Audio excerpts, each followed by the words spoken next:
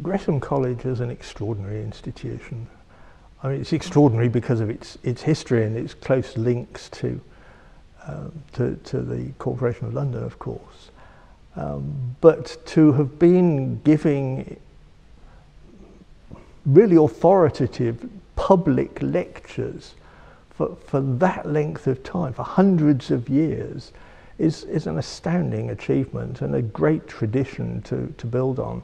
And of course, the resources that Gresham has now made available on the website are a spectacularly important resource to everybody.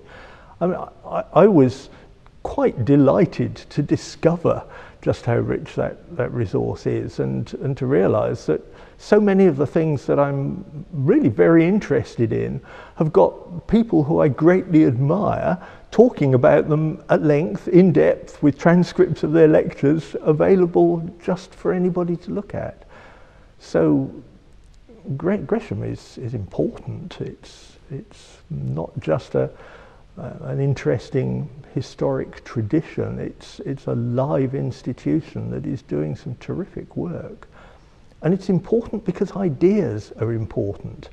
It's ideas that make us human. Machines don't have ideas, not yet anyway. That's something we'll perhaps talk about in the lectures. But it's ideas, it's thinking about the important issues and what they mean to people and to us as human beings, and discussing that is the essence of humanity.